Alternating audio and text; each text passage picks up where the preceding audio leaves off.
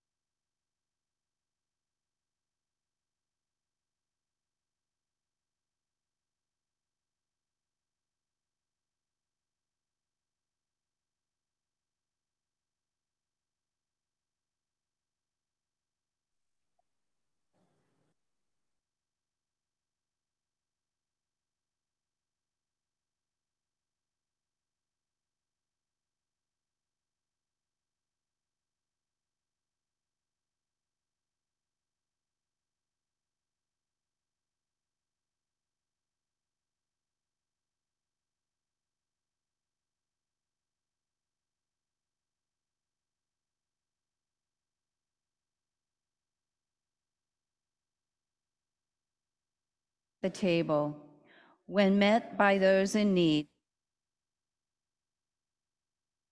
Set us again on the path of life. Save us from ourselves and free us from our enemies. Amen. Hear the good news. God does not deal with us according to our sins, but delights in granting pardon and mercy. In the name of Jesus Christ, your sins are forgiven. You are free to love as God loves. Amen.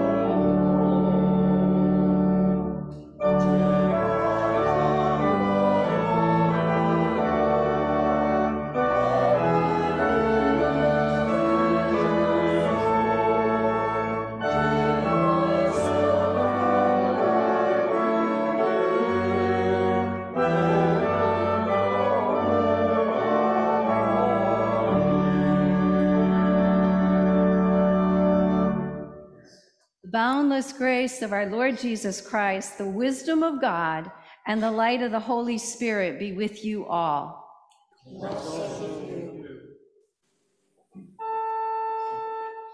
In peace, let us pray to the Lord.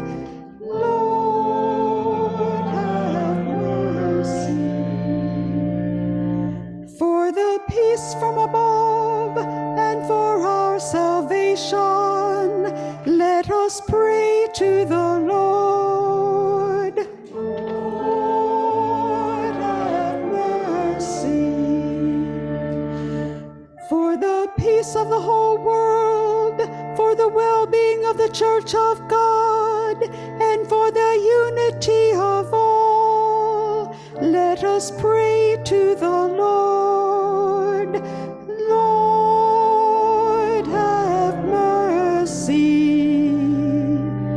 For this holy house, and for all who offer here their worship and praise, let us pray to the Lord. Lord, have mercy. Help, save, comfort, and defend us, gracious Lord.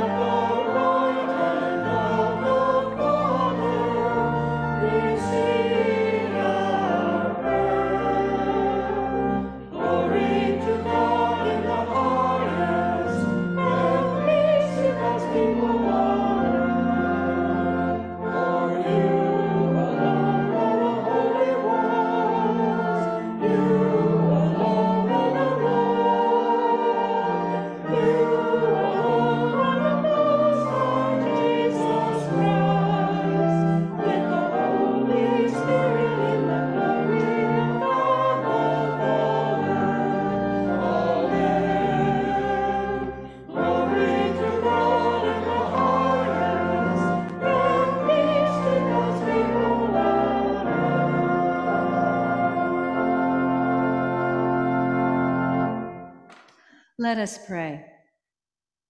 God among us, we gather in the name of your Son to learn love for one another.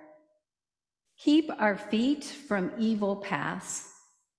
Turn our minds to your wisdom and our hearts to the grace revealed in your Son, Jesus Christ, our Savior and Lord. Amen. You may be seated.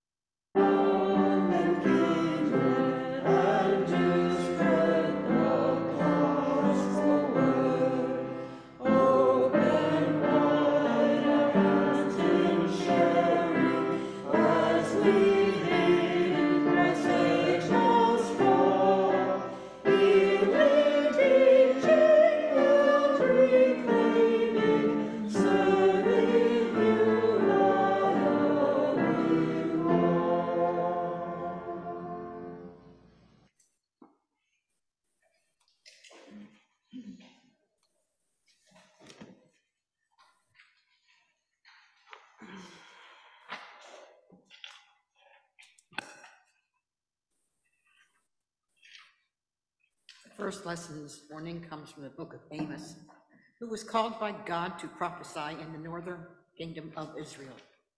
Peace and prosperity in Israel led to corrupt business practices and oppression of the poor. The prophet declares that God will not tolerate such a situation. A reading from the prophet Amos, the 8th chapter. Hear this, you that trample on the needy, and bring to ruin the poor of the land, saying, when will the new moon be over, so that we may sell grain in the Sabbath, so that we may offer wheat for sale? We will make the ephah small and the shekel great, and practice deceit with false balances, buying the poor for silver, and the needy for a pair of sandals, and selling the sweepings of the wheat. The Lord has sworn by the pride of Jacob, surely I will never forget any of their deeds. Word of God, word of life. Thanks be to God.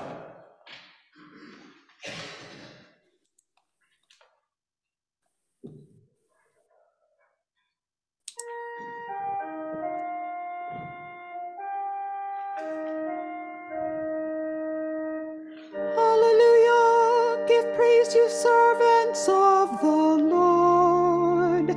Praise the name of the Lord.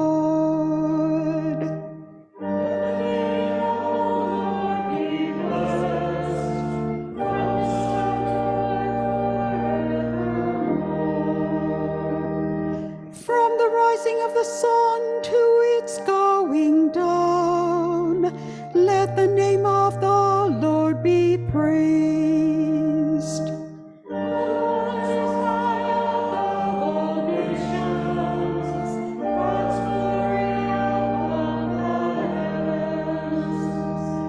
Who is like the Lord our God, who sits enthroned on high?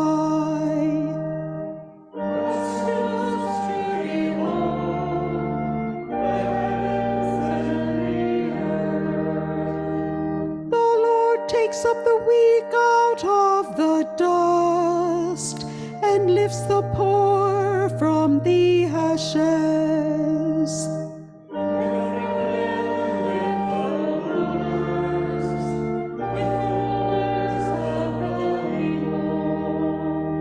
The Lord makes the woman of a childless house to be a joyful mother of children. Hallelujah.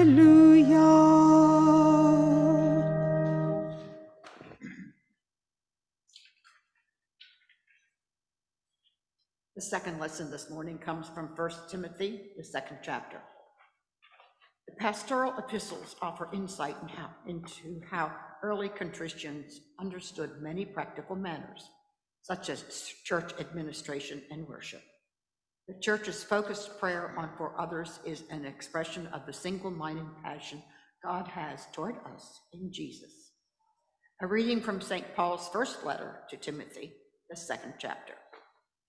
First of all, then, I urge that supplications, prayers, intercessions, and thanksgivings be made for everyone, for kings and all who are in high positions, so we may lead a quiet and peaceable life in all godliness and dignity. This is right and is acceptable in the sight of God, our Savior, who desires everyone to be saved and to come into the knowledge of the truth. For there is one God. There is also one mediator between God and humankind, Christ Jesus, himself human, who gave himself a ransom for all. This was attested at the right time. For this I was appointed a herald and an apostle. I am telling the truth, I am not lying. A teacher of the Gentiles in faith and truth. Word of God, word of life. Thanks be to God.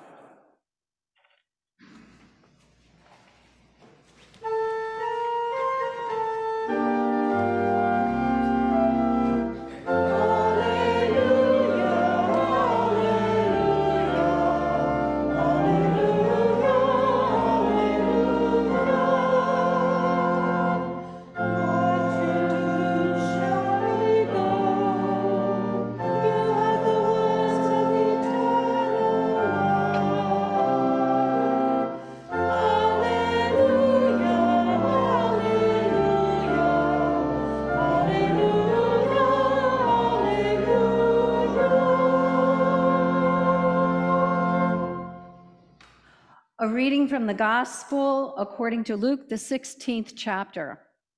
Glory to you, O Lord. Then Jesus said to the disciples, "There was a rich man who had a manager, and charges were brought to him that this man was squandering his property. So he summoned him and said to him, 'What is this I hear about you? Give me an accounting of your management, because you cannot be my manager any longer.' Then the manager said to himself, 'What will I do now that my master is taking the position away from me? I am not strong enough to dig, and I am ashamed to beg. I have decided what to do so that when I am dismissed as manager, people may welcome me into their homes.' So summoning his master's debtors one by one, he asked the first, 'How much do you owe my master?' He answered, 100 jugs of olive oil. He said to him, 'Take your bill, sit down quickly, and make it 50. Then he asked another, 'How much do you owe?' He replied, 100 containers of wheat. He said to him, 'Take your bill and make it 80.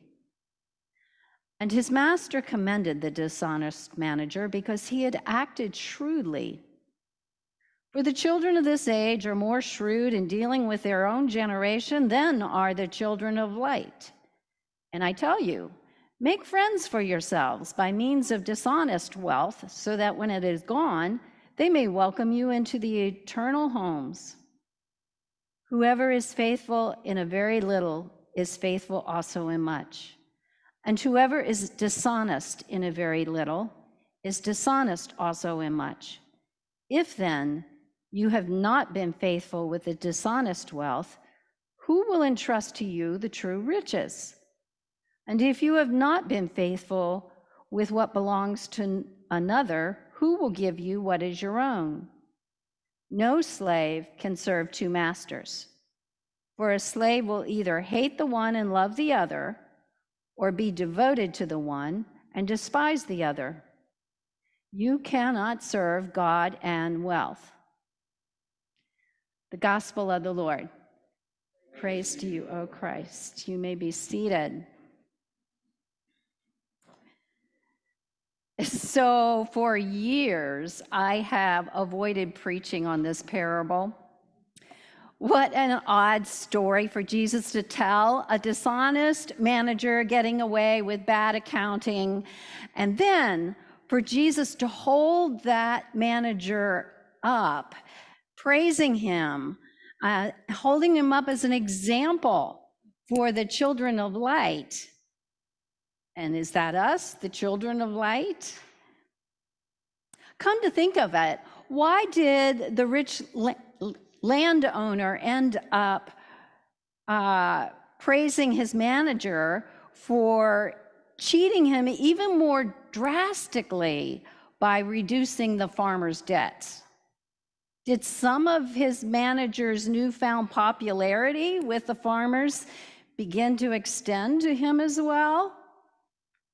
Or some scholars have suggested that perhaps the rich landowner had been charging the farmers interest, apparently a common practice in the time of Jesus, even though charging interest was illegal in the law of Moses. So, was the manager simply reducing the amount of interest that the landowner was charging? But if so, do two wrongs make a right? And why would Jesus say, make friends for yourself with dishonest wealth? You can take that the wrong way, and then he says, you can't serve God and wealth. So, do you see why I've avoided preaching on this? But this time is different. I'm retired, and I have 3 grandchildren. And both retirement and grandchildren have retaught me the importance of play. Stories are meant to play with us, to stretch our imaginations, and to be heard in different ways. Stories grow with us. We hear them differently when we're older than when we were younger. We notice things on the second or third or 15th time around. Stories can sound very different in the telling, depending on the inflection of one's voice and who's telling it. Stories can be acted out on stage, and stories can shape our worldview. And maybe that's the point. Maybe Jesus is playfully inviting us to enact this story somehow in our lives. But how? Well, I don't have the answers, but here are some possibilities that we can play with. Maybe Jesus is playfully inviting these listeners to enact the life of forgiveness. The manager forgave the farmers a large portion of their debt. We don't know if the rich landowner followed through with firing the manager, but we do know that afterwards he acknowledged that his manager had been pretty smart about protecting himself by forgiving the debts of the farmers. A few chapters earlier in this Gospel of Luke, Jesus had taught his disciples what we call the Lord's Prayer. And Luke's version reads this way: forgive us our sins as we forgive everyone indebted to us. In this story, might Jesus be playfully asking us, inviting us to forgive? Or maybe this story encourages us to give priority to building good relationships and making friends instead of collecting material wealth. The manager had spent his employment to the landowner skimming off money for himself. He was not making friends with the farmers. He was using them to line his own pockets. But now he's caught and expects to be fired, and he needs some friends. And so suddenly he forgives large portions of debt, hoping that he will be making some good relationships with people who will give him a helping hand when he needs it. Now, admittedly, he's a bit self-serving here, and he's a little bit late. But can't you see the playfulness starting to come out? Farmers in the village street recognized the landowner and began thanking him for forgiving the debt that they owed. You and your manager are good examples in our community, sir, they would have been saying. And now the landowner experiences how positive it is to receive gratitude and support from those in the community. So if we played with this story, how might Jesus be inviting us to build relationships with others as a priority?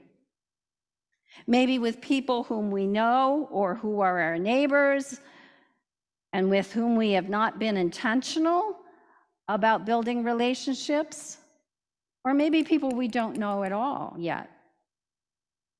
As children of light, if that is what we are, how does generosity of time and wealth and energy foster relationships? Janet Foggy, a minister in the Church of England, writes that she used to know a couple who were so generous and kind-hearted that they kept aside a small fund in their family budget for people who were going to tap them for a bit of cash here and there. Or when the bills, because they like to employ local tradespeople, might be a bit more than if they hired a big company.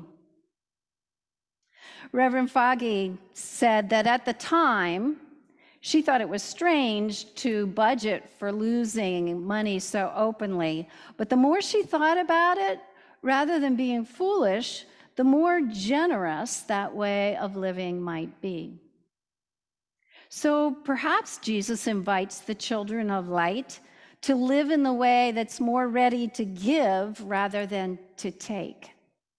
To accept that there are those in the world who might need money more than we do. In the end, it might be a good way to live, sharing resources, whether money or other kinds of wealth, in order to benefit others. And finally, at least for now, this playful story invites us to serve God rather than wealth, the eternal more than the impermanent. Now, my wealth is more than money that I have in my bank or retirement accounts. My wealth is also part of a larger world economic system, a system that has a life of its own, a system that takes, usually, rather than gives, that is more powerful than me as an individual.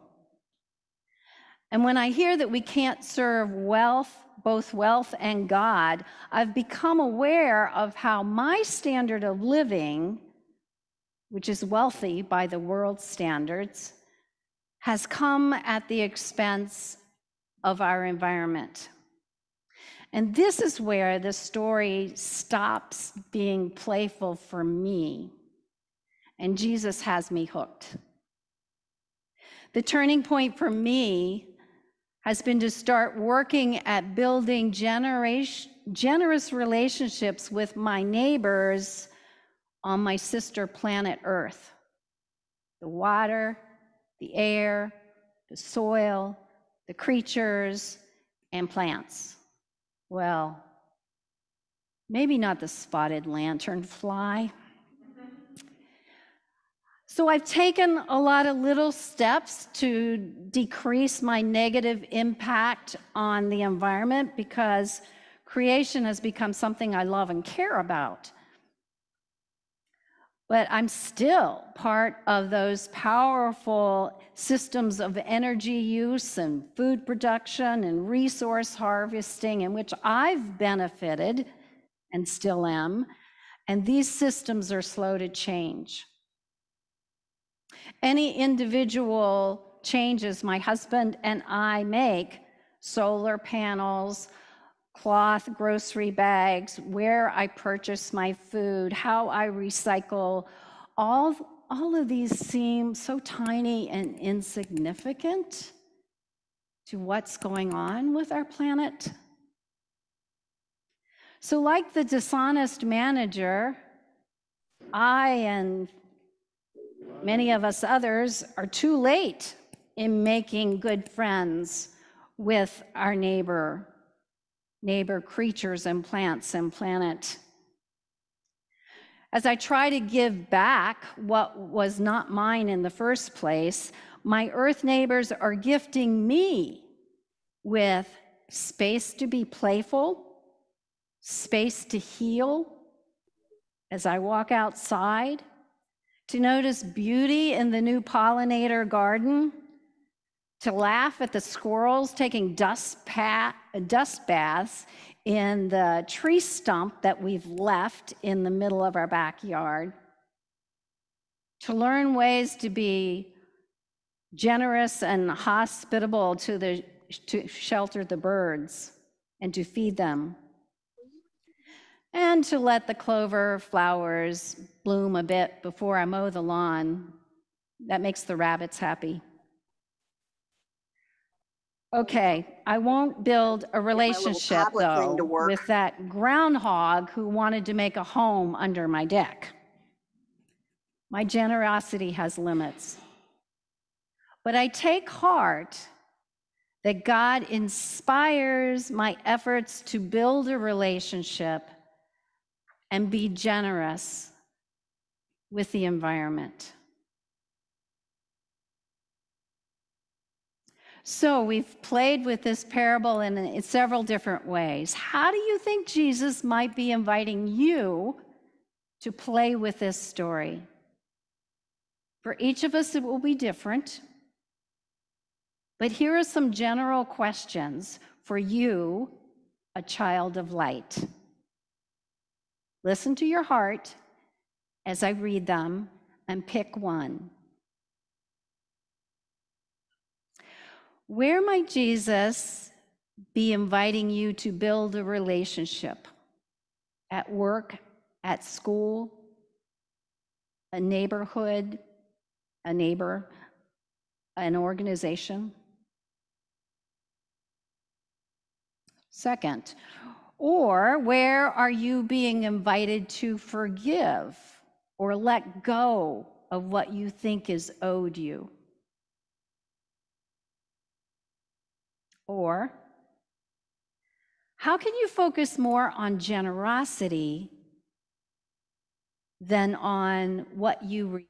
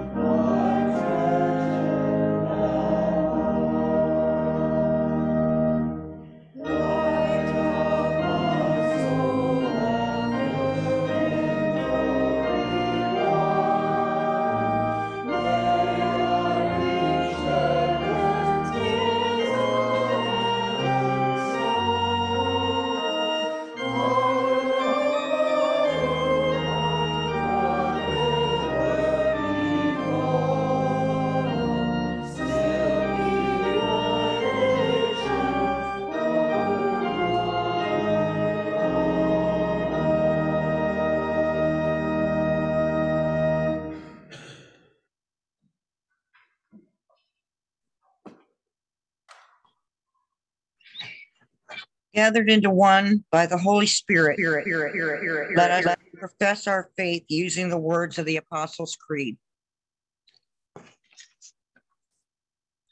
I believe in God, the Father Almighty, creator of heaven and earth.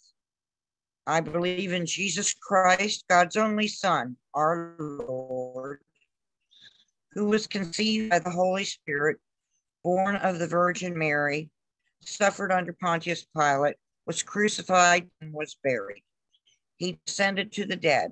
On the third day, he rose again. He ascended into heaven. He is seated at the right hand of the Father, and he will come to judge the living and the dead. I believe in the Holy Spirit, the Holy Catholic Church, the communion of saints, the forgiveness of sins, the resurrection of the body, and the life everlasting. Amen.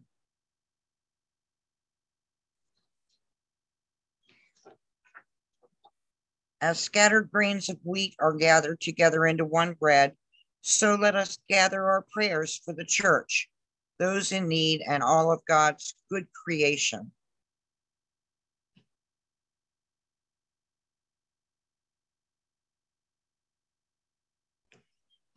God, our Savior, you keep your church in faith and truth. Accompany those preparing for baptism or affirmation of baptism. Enlighten preachers, teachers, seminarians, and all those who share your good news with the world. God of grace, hear our prayer. Divine teacher, you instruct your children to be responsible stewards of your creation. Show us how best to care for the earth and its resources, and guide those who work to develop sustainable practices. God of grace, hear our prayer. Ruler of the nations, you direct those in authority. Give leaders wisdom and compassion so that all may live in peace. Inspire public servants to follow the example of courageous leaders and safeguard the dignity of each person. God of grace, hear our prayer.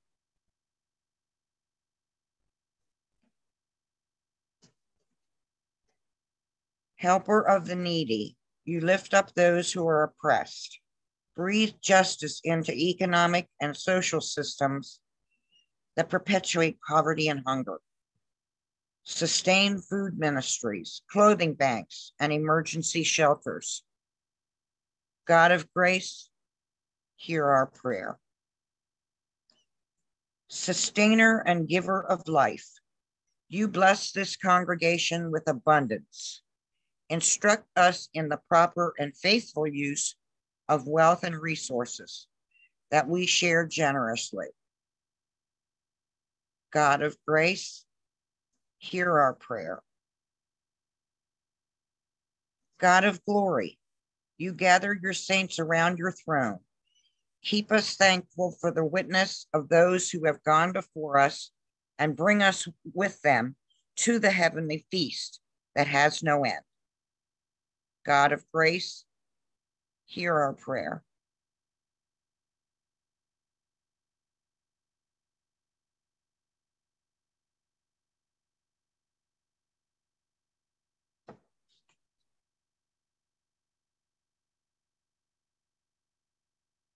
Linda's mother, Alma.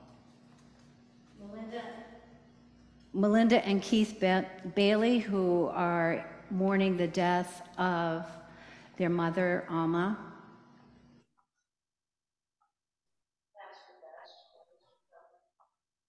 For the recovery of Pastor Best. Gary Snyder, who continues to deal with heart issues and cancer issues.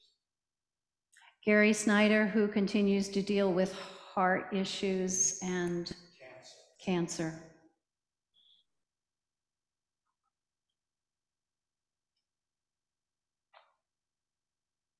And those of you online, please share those in the comments so that others can uphold you in prayer as well. gathered together in the sweet communion of the Holy Spirit. Gracious God, we offer these and all our prayers to you through Jesus Christ, our Savior. Amen. The peace of Christ be with you always. Let's share a sign of that peace.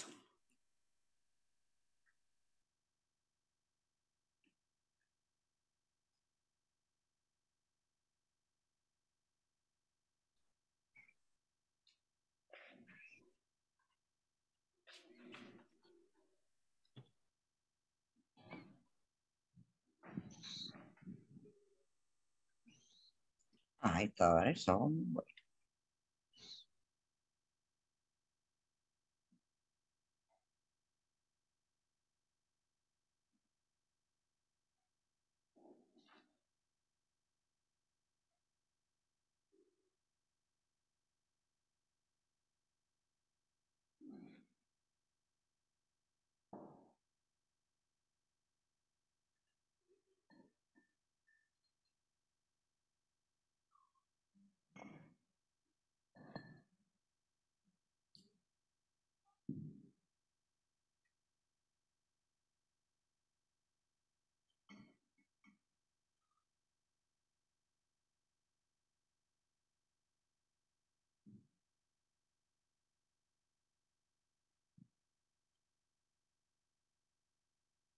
So as we begin our meal together today, just reminder that all of you at home to have some bread and some juice or wine with you.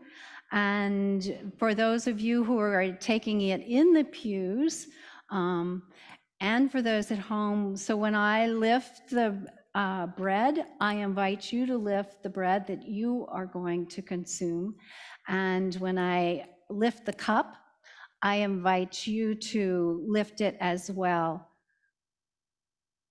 And then for those of you at home, for that which you do not consume, we encourage you to take it outside and nourish the ground with what is left over.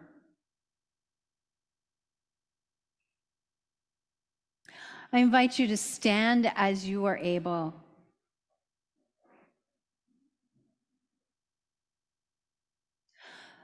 The Lord be with you. Lift up your hearts. Let us give thanks to the Lord our God. It is right to give our thanks and praise. It is indeed right, our duty and our joy, that we should at all times and in all places give thanks and praise to you, Almighty and merciful God, through our Savior Jesus Christ, who on this day overcame death and the grave, and by his glorious resurrection opened to us the way of everlasting life. And so with all the choirs of angels, with the church on earth, and the hosts of heaven, we praise your name and join their unending hymn.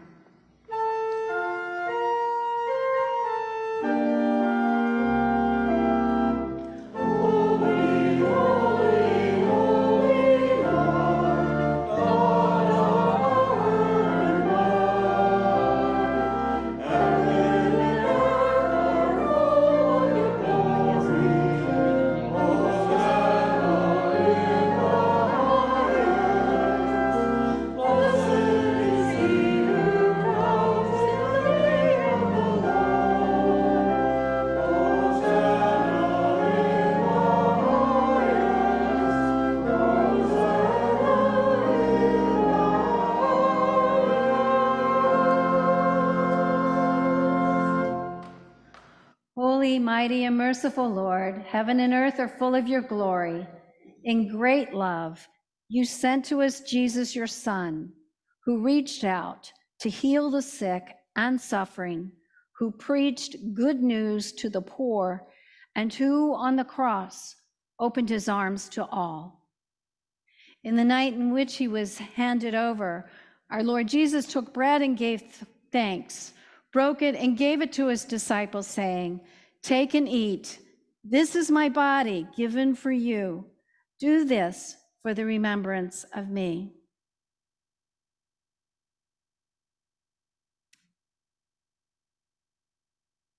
And I invite those of you at home to raise the cup. Again, after supper, Jesus took the cup, gave thanks, and gave it for all to drink, saying, "This cup is the new covenant in my blood, shed for you and for all people for the forgiveness of sin. Do this for the remembrance of me." Remembering, therefore, his death, resurrection, and ascension, we await his coming in glory. Pour out upon us the spirit of your love, O Lord. Unite the wills of all who share this heavenly food, the body and blood of Jesus Christ our Lord, to whom, with you and the Holy Spirit, be all honor and glory now and forever. Amen. Lord, remember us in your kingdom and teach us to pray. Our Father, who art in heaven, hallowed be thy name.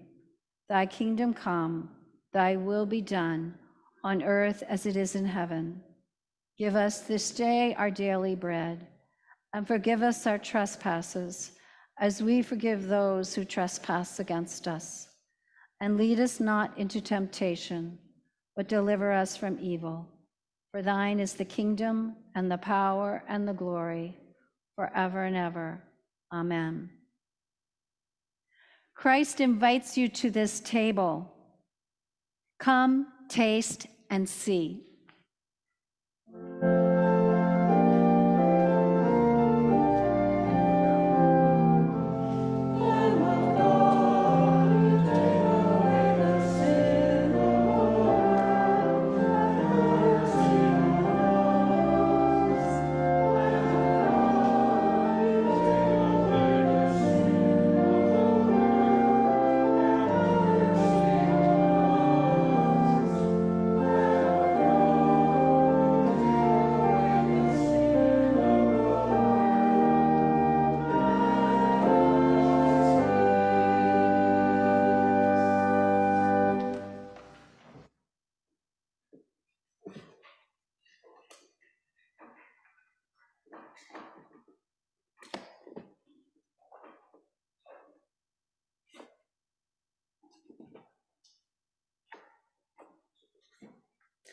Body of Christ given for you.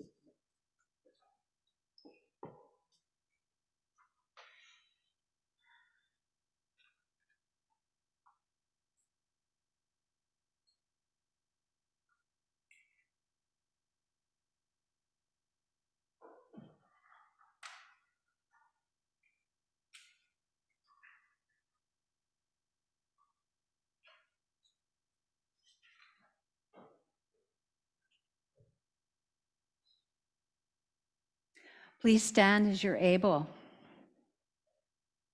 Let us pray. God of the abundant table, you have refreshed our hearts in this meal with bread for the journey. Give us your grace on the road, that we might serve our neighbors with joy for the sake of Jesus Christ, our Lord. Amen. God, who gives life to all things and frees us from despair, bless you with truth and peace.